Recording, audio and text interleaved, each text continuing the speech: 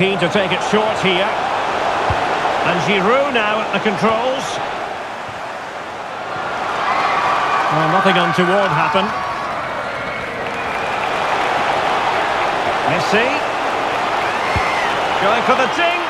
Oh, yes! First to score in this final. And it could be highly significant.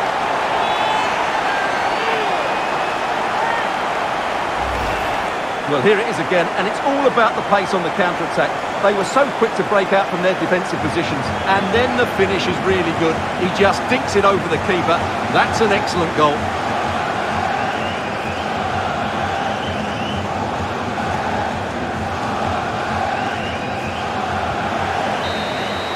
And there goes the final whistle. For the third time in history, Argentina have won the World Cup. And I have to say, Derek, they've been the best team in the tournament. There's no doubt about that.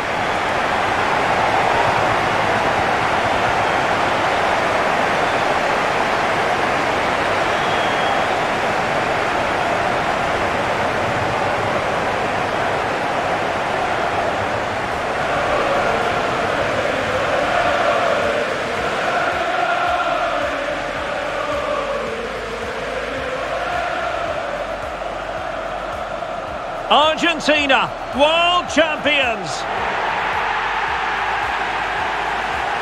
They did it in 1978 and 1986. They've done it again in 2022, Stuart.